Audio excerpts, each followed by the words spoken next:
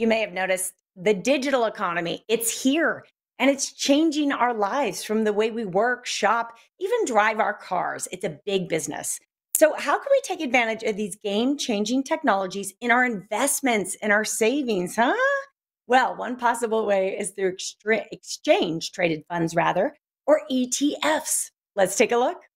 Everything is digital these days, from currency to investments. So what's the best way to make it work for your investment portfolio? Some experts suggest ETFs. They're exchange traded funds, and I believe they are one of, finance's, greatest innovations of our generation. Exchange traded funds can be housed in brokerage accounts, much like stocks, and can be bought and sold on the exchange with ease.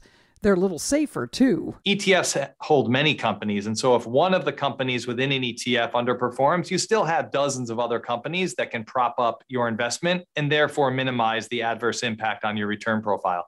Greyscale Investments believes the digital financial economy is here to stay. And that's exactly why we brought the Greyscale Future of Finance ETF to market, ticker GFOF, which is allowing investors to reliably get exposure to the digital economy and participate in its growth. To learn more, go to grayscale.com/GFOF.